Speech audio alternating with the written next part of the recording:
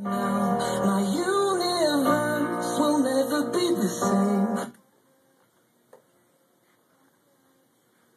106.1 Kiss FM. What's going on?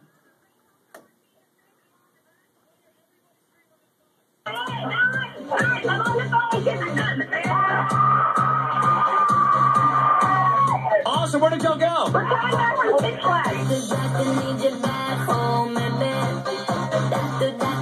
So where did y'all go? That's basically how it is. That's so cool because I remember I was on the phone with you one time and I heard you doing that song by Rihanna. I was like, that's so weird because it's weird when I hear you changing all the songs. Oh, yeah. You can, yeah. We have a thing called that's the wrong thing.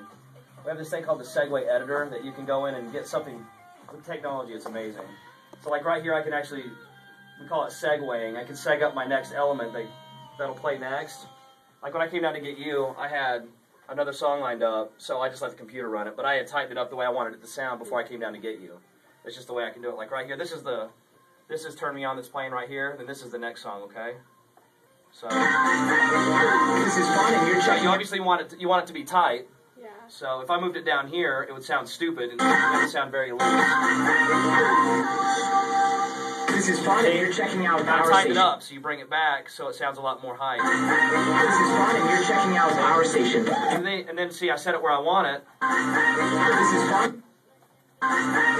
This is fun. Then I hit save to log, and it saves it just like that. So it'll play it exactly like that. When you save it, it'll save just like that. And then I can get the next one ready too. This is going to be a jingle.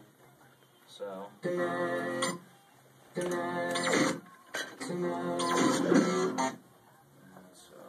So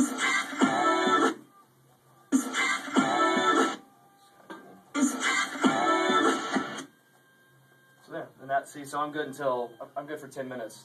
Next time I talk is between LMFAO and Wiz Khalifa. Okay, so that's all I got. Okay, go for it. Okay, so your full name, unless that's super secret because you're a DJ. Let's make up one. How about Stanley Marsh? Okay, I like that. Stanley Marsh. Okay. What about your place of birth, your college, and your high school? 82881, went to Tascosa High School, was a rebel in Amarillo, Texas. Still a rebel. And what else did you ask? College? Yes. Went to West Texas A&M University in small little Canyon, Texas, which is about 15 minutes south of Amarillo. Cool. What's your favorite quote? Oh, this is a fun one. I don't know who says it, but it's so true. It's like you might not always remember what somebody said or what somebody did, but you'll always remember how they made you feel. I like it. Love it. It's been my favorite quote lately. What about your favorite book? I don't read. I mean, I read, but I don't read books. I really don't. I'm too energetic, and I fall asleep if I read one page. Okay, well, this should go for you. What's your favorite song, and how does it best represent you, and why? Oh man, I wish I had these questions ahead of time. I don't know. There's so many. I love music. I came out of the womb dancing to music. You can ask my mom. I love everything, which is interesting. I love rock. Rock is my first love. I'm a rocker. You a rocker? I'm a rocker. I love it. Metallica is my favorite band of all time. Man, I don't know. I'd have to get back to you on the song. I love music so much. I mean, I have so many songs that I love. I couldn't just pick one out. What does it mean to be a leader?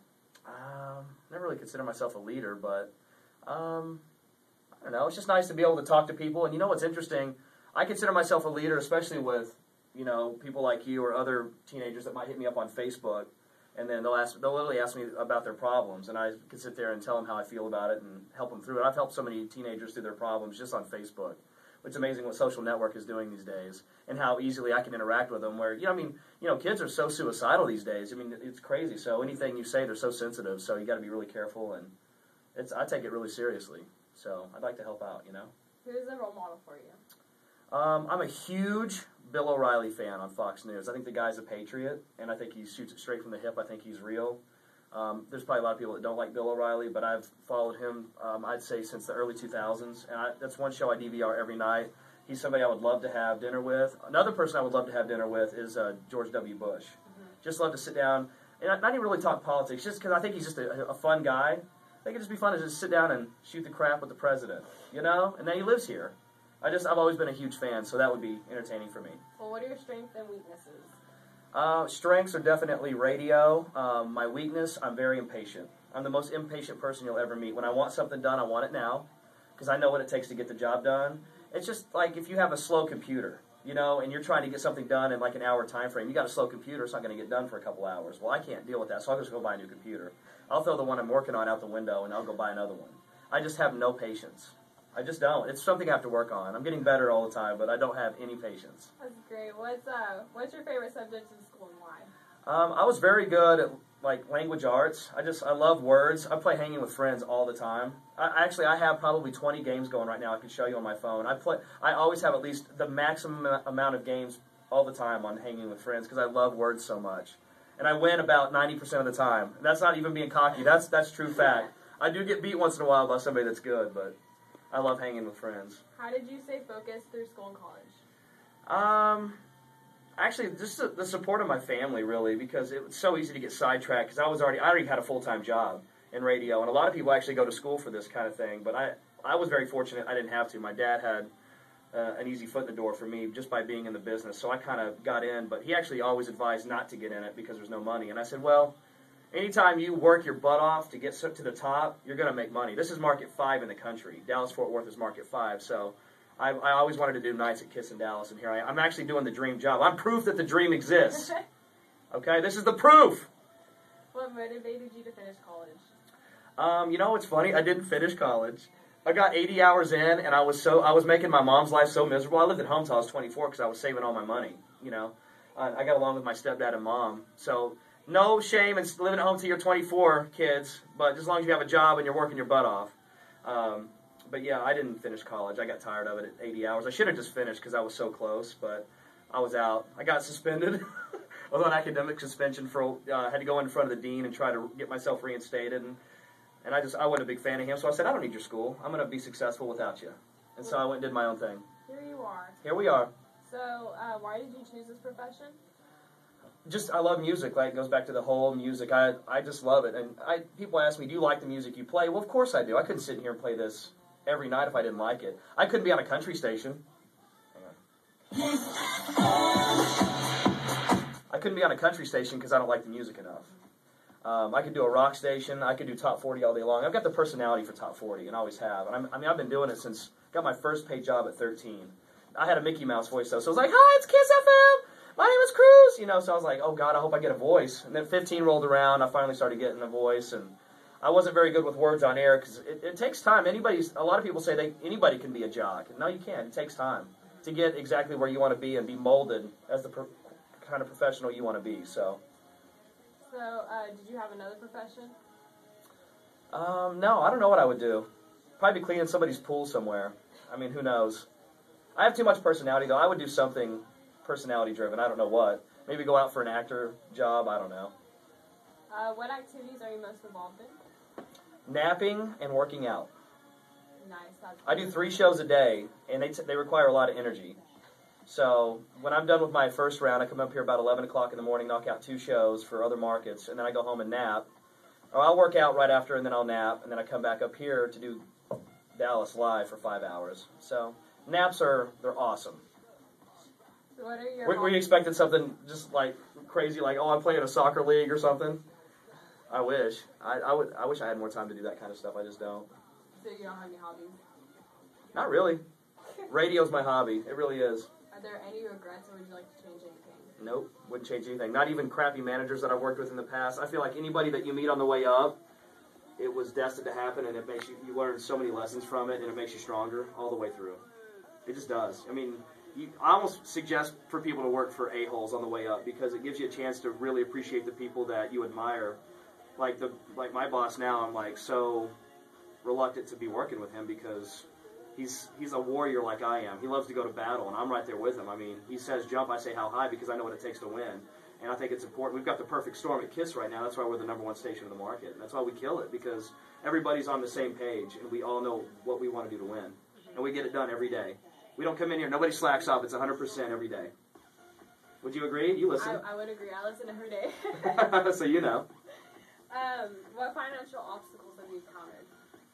I've actually been very fortunate. My parents were pretty middle of the road as far as, wealthy, but I never wanted to struggle. That's what I always told my parents. I never want to struggle. So I just busted my butt and I worked hard and I knew where I wanted to get. I knew I was going to have to I knew I was going to have to maybe go to a couple of markets before I got to the big market I wanted to stay in for a while. And I went to Austin for about 5 years and loved it. Too weird for me, though. So North Texas is where I belong. So I'm happy to be in Dallas and doing what I love on the biggest station. It's one of the most respected top 40 stations in the country. So to be a part of it's pretty incredible. And we've been nominated, like, see these awards right here? The Marconi is like the most prestigious award you can win in the radio industry. And we've been nominated several times. That's another one there. We just got nominated. We didn't win, but we got nominated. So hopefully while I'm here, we'll get a Marconi, because I can actually put that on my resume. I'll be like, hey, I was a part of a Marconi winning station. That's sick. Go ahead. Did your parents agree with your path? Nope, not at first. My mom was scared to death and wanted me to stay in college. And I felt bad. I was going to college for my parents. You need to go to college for yourself. If you want to do it, I think there's people that are built for college and people that are not. I didn't like getting up early in the morning and doing all that. It wasn't something I liked to do, but I already had a career in mind, so I was going for it. And I was headstrong about it. It wasn't like, I think I may do this. I was like, I'm going for it. And so that's telling my parents that I was, especially my mom, it kind of broke her heart that I was dropping out of college because she wanted me so bad to get a degree. And I said, sorry, Mom, I hate it. I'm making our lives miserable. I said, just let me do what I want to do. And so she understands it now, but at the time she was really nervous. All right, talk time. Oh, man. Reminds me of summertime 2011, summertime 2012, on its way. It's 106.1 Kiss FM. Brand new Wiz Khalifa. Work hard, play hard, work hard, play hard, work hard, play hard. Yeah, get a good look at this console. This is one of the coolest consoles. I mean, I don't know what everything does. I know about what half of it does. I think up at the top you could probably do air traffic control, too. I could probably guide planes in to Addison Airport. I don't know. It does everything, though. It's pretty cool. I love the meters. Just the way it lights up. In the dark, it really looks cool. It looks like a Star Trek board, Looks pretty cool. What else you got? What advice would you give somebody about the future? On what? Anything, life. Just life? Just find something that you like to do and go for it. That's what I did. Whatever. Don't try to force something that you're not good at. If you're not good at something, it could be anything. If you're into working out, become a nutritionist, or get into training. Train people. Whatever you like to do, do. If you like to wash cars, go wash cars and work your way up and become a manager at a car wash, and then own your own car wash because you saw how it was done. It could be anything.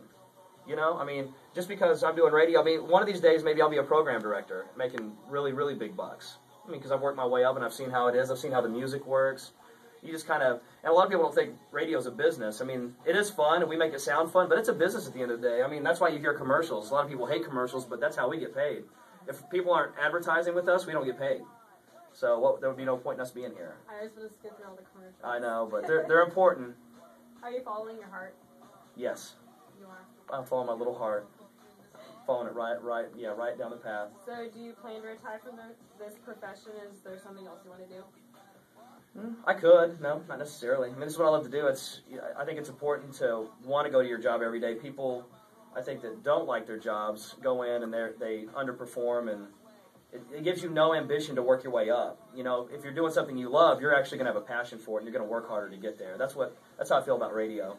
I just want to see how far I can go, and of course all the perks that come with it. You get to meet cool celebs all the time, so and people you go out to bars and stuff, you get drinks bought for you. It's a really cool thing. People bought me meals before that recognize me. It's kind of cool. There's some fun perks of the job for sure. We got to ride the Mr. Freeze reverse blast at Six Flags just because we're with the media. They want us to ride it first so we can tell people about it, and I'm like, that's not work. They're like, you got to go do this. I'm like, oh, I got to do it. I want to do it. Okay, I'll go do it. Yeah, right. It's fun. Oh, and I added this last question. Who's your best friend? My best friend? I have two. One right now I'm kind of mad at because he works in communications, but he's the worst communicator ever. His name is Lawrence, and he works for AT&T and got a job in Chicago. And I miss the guy, but he's a horrible communicator, so I'm kind of mad at him right now. But my other best friend lives with me, and I've known him for 27 years. We've been through everything together, fist fights, you name it. Just best friends. His name is Ryan, and he's a lunatic. If you guys can meet him, us together, we're too much to handle. We really are, but we're a good time, so. Well, thanks. Well, you're welcome. I appreciate it. You're welcome. Sweet.